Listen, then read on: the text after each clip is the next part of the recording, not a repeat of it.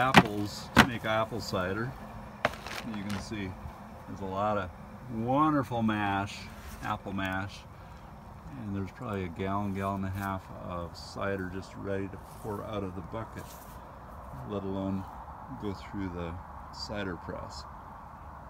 And this is just a commercial fan with a commercial motor on it, ball door, and repurposed that from being a vacuum fan in an optics factory. And it's got such tough blades, it just mashes those apples instantaneously. That's why I had to build a chimney on the lid, because otherwise all the mash would have just gone flying out because it blows that much volume. Now you can see over here